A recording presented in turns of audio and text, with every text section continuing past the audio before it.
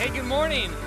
Like Josh said, I am Sam. I'm one of the pastors here at the Bridge Church, and as far as pastor jobs go, I have the most fun pastor job at the church because I am the middle school pastor, which is like the raddest job you could have here.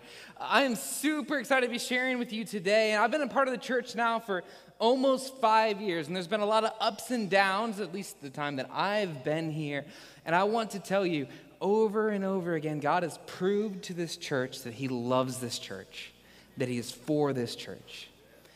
And as Josh mentioned, we're in the midst of the Forward Initiative, and what we're doing over the next 2 years, we're raising funds to build a building, which has been super, super exciting. And so I think this was 3 weeks ago now, the leadership of the church, which have been the elders, the staff, the Forward Initiative team, a couple other key leaders came together, and we committed before Commitment Sunday. So that was the number that Josh shared with us as a church before, during Commitment Sunday. And the amount of money that the leadership of this church committed was insane. That the leadership of the next 2 years committed to give roughly $1.3 million, which is nuts. That day when I got home after church, I got home and my wife's already there. I'm like, did you really hear that number? That's insane. Absolutely insane. And here's what it says to me. What it says to me is there's a group of people here in leadership here that are committed to seeing God do a great work in this community. They're committed to seeing more and more people reach with the good news of Jesus Christ. And I'll tell you what, I want to be a part of that. I want to be a part of that church. And church, I am super excited. Next week will be Celebration Sunday, and I'm excited to see what the rest of us are committing. Because I know this church is full of serious believers who want to see God do a great work. Today we're going to be talking about how the gospel changes us. The gospel meaning the good news about Jesus Christ and how it changes us. So when I was 17 years old, I made friends with some Christians. If you don't have any friends who are Christians, I recommend it. You should have both types of friends. If you're a Christian, you have no friends who aren't Christians, you're doing something wrong. But anyways, so I made friends with these Christians, and these Christians invited me to a Bible study. I did not grow up in church, so Bible study did not sound that interesting to me. But what did sound interesting to me is that they told me there's pizza there and they play basketball. And I said, I'm about those things. So I start going to this Bible study in my junior year. So I'm going to this Bible study this fall of my junior year. Fast forward to February of 2008. I end up going to this other youth group that a friend invited me to. And that night, the pastor was talking about how God is love. How God loves us unconditionally. That there's nothing we can do to earn God's love, and there's nothing we can do to revoke God's love for us. That he loves us perfectly and completely no matter what. He loves us unconditionally. And I'm sitting there, and I'm this 17-year-old kid who came out of a broken family, and the idea of love is a foreign idea to me. That when I was 7, my dad left, and that throughout, and the scars of that and the trauma of that throughout my childhood and my teenage years left me there that day as a kid who did not believe that there was a such thing as unconditional love. And all of a sudden, this pastor's telling me about how there's this God who loves us no matter what. I wanted that. Also, that pastor had some of the students share about how they love God. And I'm sitting there in this room full of my peers, some people I knew, some people I didn't know, and there's these teenagers just like me talking about how much they love God. How much God had done for them and how much they love God. And I remember sitting there thinking, I want to love somebody like that. The beautiful thing about the gospel is that when you put your trust in Jesus Christ, when I put my trust in Jesus Christ, God's love is lavishly poured out upon us, and then we get to love him back. That the gospel is a powerful reality. Let's examine how it changes us today. Let's pray together. Father God, you are good and you're wise. Thank you for that. So Lord Jesus, I pray that as we look at your word, God, that you open our hearts and you open our minds to what you have for us today. Lord God, I pray that you speak, God, that it is you who speaks today. It's in your name I pray. Amen. We're going to be in Romans chapter 12 today. It should be on the screen. Just going to read verse 1 and 2 now, and it says this: I appeal to you, therefore, brothers, by the mercies of God, to present your bodies as a living sacrifice, holy and acceptable to God, which is your spiritual worship. And do not be conformed to this world, but be transformed by the renewal of your mind, that by testing you may discern what is the will of God, what is good and acceptable and perfect. Back to verse 1. Here's what's happening in verse 1. Paul, the Apostle Paul, right, who wrote, I think, 28% of the New Testament, probably the greatest missionary of all time, he is making an appeal. He's appealing to the readers of Romans to do something. And here's the means in which he is making his appeal. He says, I appeal to you, therefore, and here's a pro tip as far as reading the Bible. Whenever you see the word therefore, you ask the question, what's it there for? In this case, that therefore there, what is pointing to, is pointing back to Romans chapter 1 through 11. And here's really what Romans is about. Romans is Paul wrote Romans in order to defend the gospel, to defend the good news about Jesus Christ, to defend that you and I can receive salvation through faith by grace. So when he says, I appeal to you, therefore, he's saying, I just examine the gospel from every angle possible to show you that it's true. That's what I'm appealing to you by. And then he says another word. He says, by the mercies of God. And I just want to spend a couple moments on that idea of mercies. That Paul says this. He says, because of the gospel and because of the mercies that God has given to us, it should change us. Which begs the question, what are those mercies? Going back to that story I told you at the beginning, so as a 17-year-old kid, I did not grow up in church, did not know Lord Jesus Christ. So later on that night, I go home in my bed. In my bed later that night, excuse me, I pray and receive the Lord Jesus Christ. That I'll always remember the Holy Spirit entering into me. And since then, he's never left me. God has always been with me, what was happening in that moment. Romans chapter 5 gives us a kind of illustration of what was happening at that moment. For while we are still weak, at the right time, Christ died for the ungodly. For one will scarcely die for a righteous person, though perhaps for a good person, one would dare even to die. But God shows his love for us, that while we were still sinners, Christ died for us. Let's break this down. Paul says in Romans chapter 5, he says, for while we were still weak. What he means by that is, you and I are not in a good place with God apart from Jesus Christ. And there's nothing we can do in ourselves to earn our way back to God. So he says, while we were still weak, at the right time, Christ, who's Jesus, died for the ungodly. We'll unpack that more in just a second. But the idea of the ungodly, that even though every human being is made in the image of God, and because of that there is irrevocable worth and value to every single human life, because of sin, we are far from God. And we are broken and we are far from God. Meaning that Jesus had to die for the ungodly, meaning that he had to make a way for those of us who are weak and ungodly to get back to God. For one would scarcely die for a righteous person, perhaps a good person won't even die. But then in verse 8, he hammers it home. But God shows his love for us, that while we were still sinners, Christ died for us. That we can see the gospel clearly here. That God shows his love for us. That while we were still enemies against him, while we were far from him, while the idea of sin there, the idea of being a sinner, sin is anything that goes against God's perfect revealed will for us. So that throughout his word, he shows us what is a good and holy life.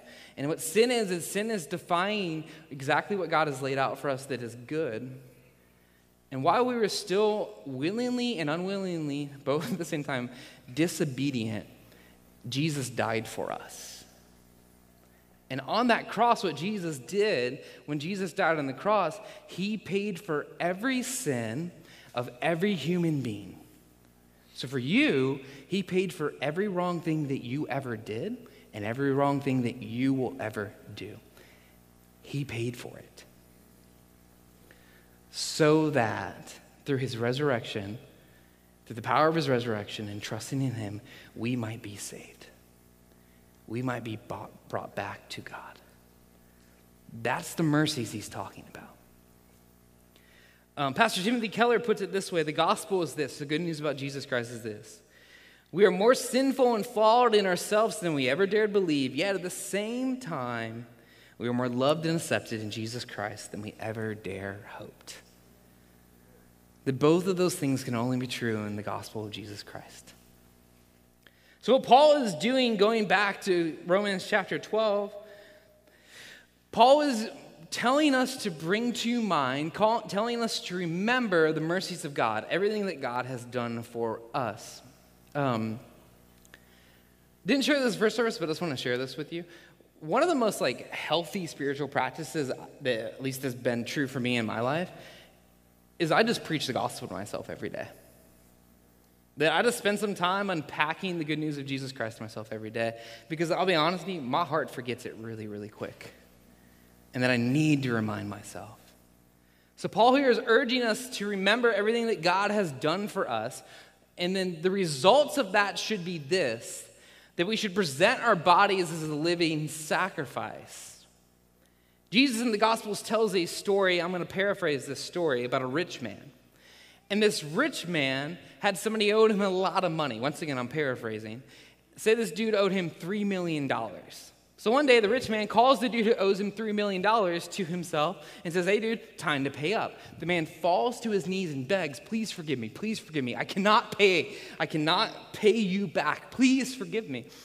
And the rich man says, your debt is forgiven, go in peace. And that guy leaves there. But here's what the guy does next, which was wrong. This guy goes out and he finds somebody who owes him $300. And he grabs the guy who owes him $300 by the throat and starts choking him, demanding that he pays him back. The master catches word of this, and the man is punished. But Jesus tells this story to illustrate a very extreme point. That if you or I have experienced mercy, we should act like it. That if God's grace is a real thing in our lives, then we should act like it is. Paul says to present your bodies as a living sacrifice, holy and acceptable to God, which is your spiritual worship. Couple things here. First thing here is these words don't normally go together. Because when I think of sacrifices, I think of dead animals, which I hope that everyone else in here thinks that, and it's not just me who thinks that. It's also to you online, right? I think of goats in particular, which is weird. But anyways, but here's the thing about this type of sacrifice. He is saying that this is supposed to be a living sacrifice. What does that mean? So we're supposed to be a living sacrifice. What does this living sacrifice look like? Holy and acceptable to God. And if we live like a living sacrifice, this is what it produces: spiritual worship. There's a couple different places in the New Testament that uses this language of living sacrifice, in particular spiritual worship. One of them is in Hebrews chapter 13. And Hebrews chapter 13 says this: through him let us continually offer up a sacrifice of praise to God, that is the fruit of lips that acknowledge his name. Do not neglect to do good and to share what you have, for such sacrifices are pleasing to God. There's two parts here that will help us start to answer this question of what does a living sacrifice look like. There's two parts here. The first one is this: through him, let us continually offer up a sacrifice of praise to God. That is the fruit of the lips that acknowledge his name. What the author of Hebrews is saying there is that when we sing praises to God, what we just got done doing, when we offer sacrifices of praise to God, that's acceptable worship. When I first became a Christian, there's a whole lot of things I struggled with. One of those was worship. I did not understand why a group of people would show up in a room and sing about blood. It made no sense to me. And then one day somebody explained to me that worship is about telling our hearts how much God is worth.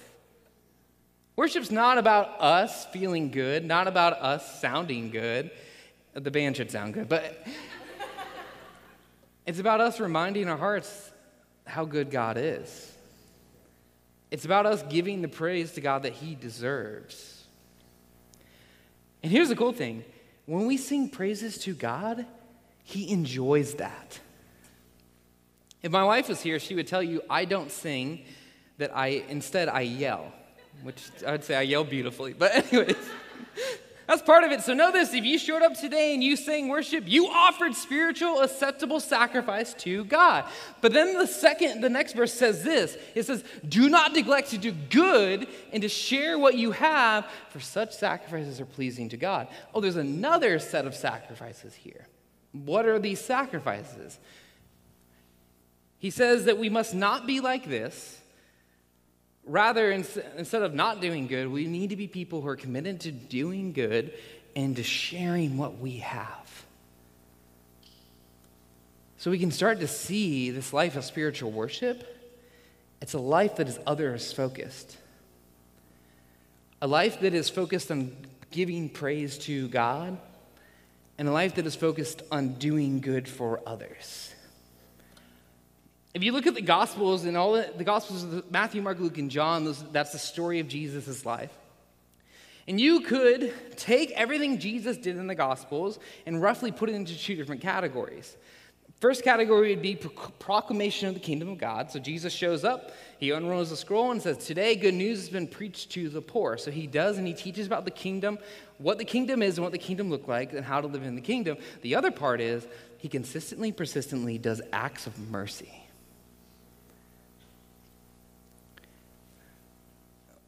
Part of what happens when you or I get saved, when we put our trust in Jesus Christ, is this process begins happening in us. This process is called sanctification. And what sanctification is sanctification is the process of being made more like Jesus. Jesus, who was the embodiment of truth and love. The sanctification is the process of being made more like Jesus. And that's something that God starts in all of our lives as believers and keeps doing for the rest of our lives. If you're here today and you're not a Christian, I just want to tell you real quick, we're talking about some things today. They're going to sound very unachievable. And the truth is, they are pretty unachievable. And that we as Christians, we're just struggling trying to figure out how to be more like Jesus. That's so much of the Christian life is that I've not arrived yet, but I want more of Jesus, so I need to keep striving forward. The New Testament makes this clear. Those of us who know Jesus are ongoingly transformed into people who do good and act mercifully. People who are committed to doing good and acting with mercy.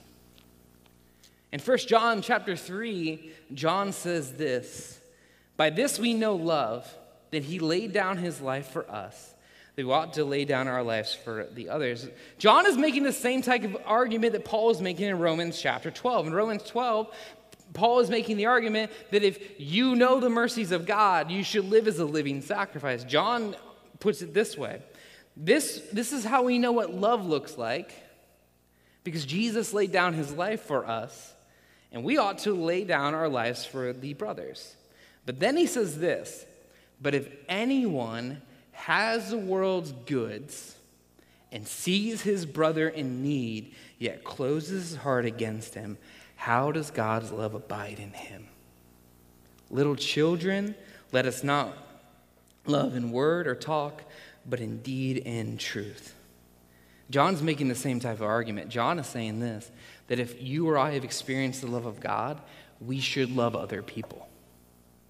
In particular, John says this, but if anybody has the world's goods, so the idea of world's goods is your money, your food, your stuff, your house, your time, and yet we neglect to share with people when they're in need, he says, how does the love of God abide in you? That's difficult, that's hard, because you know what my natural reaction is to my stuff? I want to protect my stuff. I want to keep my stuff safe. I want to keep my time and my money close to myself. But that's contrary to what we ought to do with it. He says that we are meant to instead share. We're meant to instead do good. A life of spiritual worship is a life that is committed to serving others. It's a life that's committed to serving God and serving others. It's the practice of putting God and other people before ourselves. Back to Romans chapter 12, verse 2. Paul then goes on and he says this, and he says, "Do not be conformed to this world, but be transformed by the renewal of your mind, that by testing you may discern what is the will of God, what is good and acceptable and perfect." Paul then goes on and he says that we're not supposed to be conformed to this world, more of that in a second, but rather we're supposed to be transformed. And that if we are transformed, part of the results of that transformation is that we may be able to discern what is good, what is acceptable and perfect, what is the will of God. But here's what Paul is getting at in verse 12. Because he says, verse 2, do not be conformed to this world.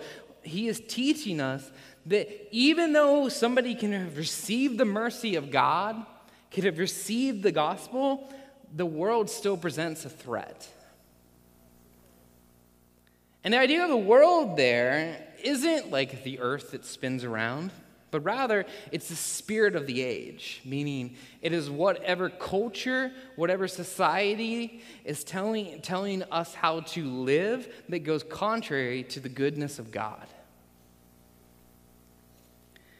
So he says we must not be conformed to this world, but then he gives us some more instructions, but be transformed by the renewal of your mind. This is that idea, I teach middle schoolers, so here we go, right? What you put into yourself changes you. I know this in myself. What I read, what I watch, what I consume, it affects me. You can ask my wife.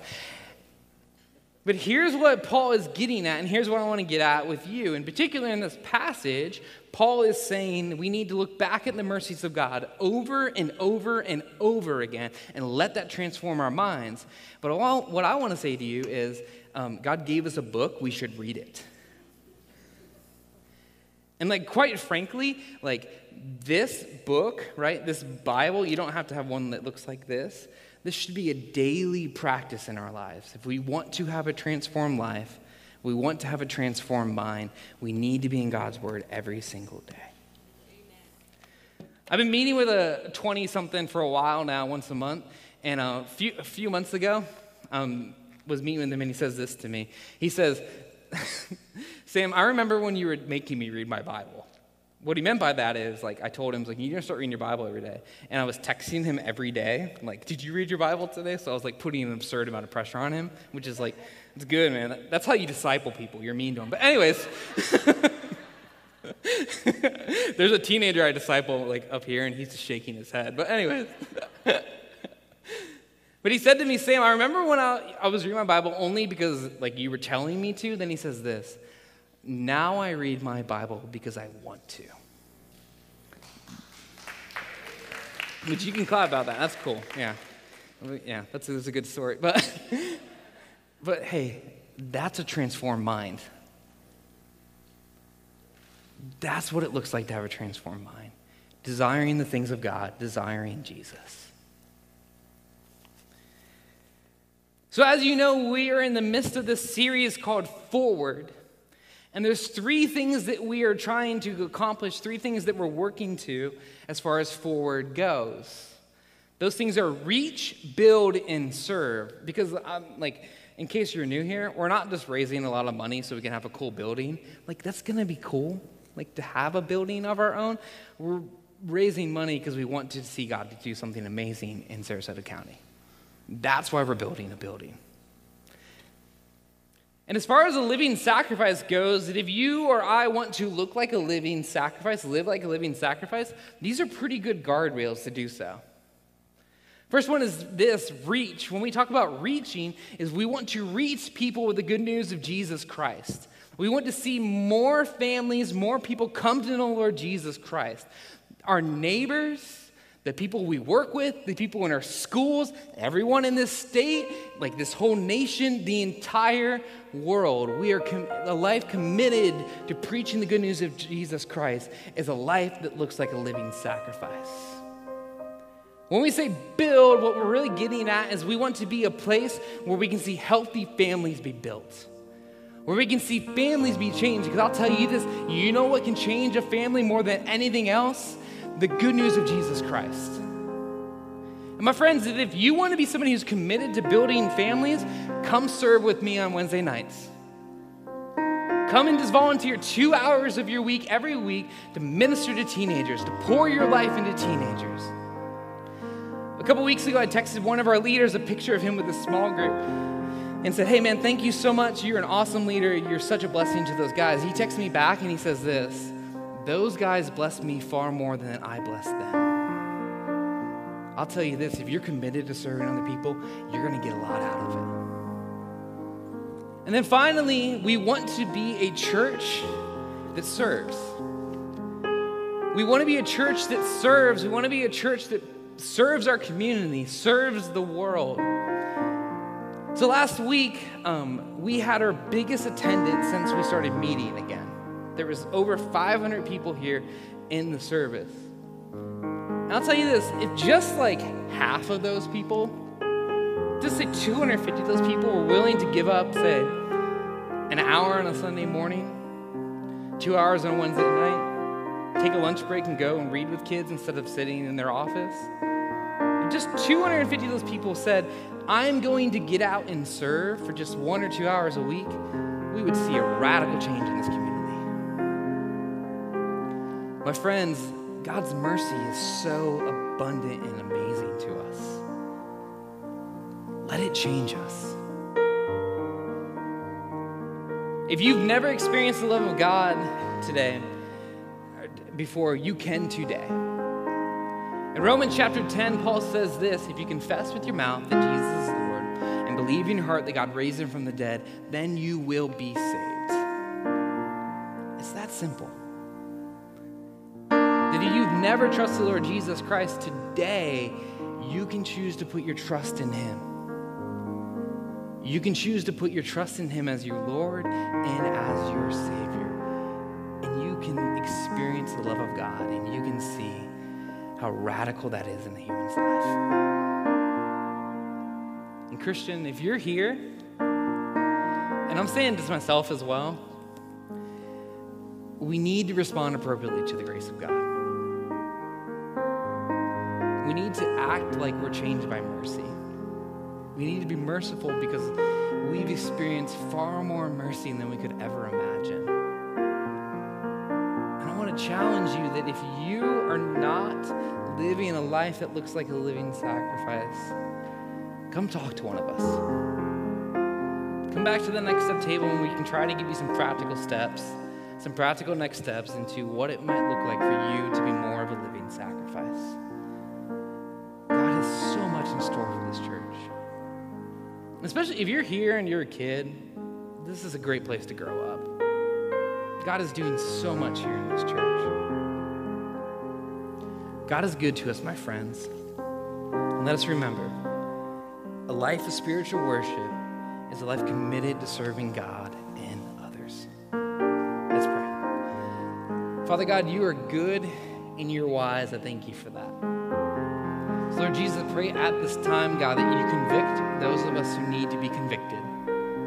And God, that you comfort those of us who need to be comforted. And God, I thank you that your grace can do both. God, light a fire in our souls to serve you. And Lord God, I pray for anybody here who has not received you, that today could be the day of salvation. And God, I thank you that it's simple and that it's easy to do so. It's simply admitting that we are sinners and asking you to be our Lord and Savior. And God, I thank you that those whom you call to themselves can never be snatched from you. And I praise you for that. It's your name I pray. Amen.